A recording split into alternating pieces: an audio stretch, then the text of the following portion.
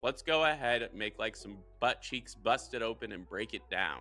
So, first thing we're going to talk about here is NVIDIA, China, and the pay to play AI era. NVIDIA plans to begin shipping H200 chips to China by mid February.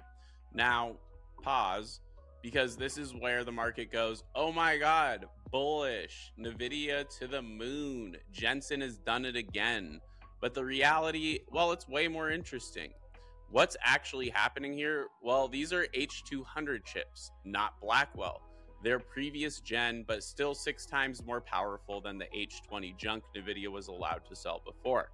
Initial shipments are expected between 40,000 and 80,000 chips, all contingent on Chinese government approval. And this is the kicker.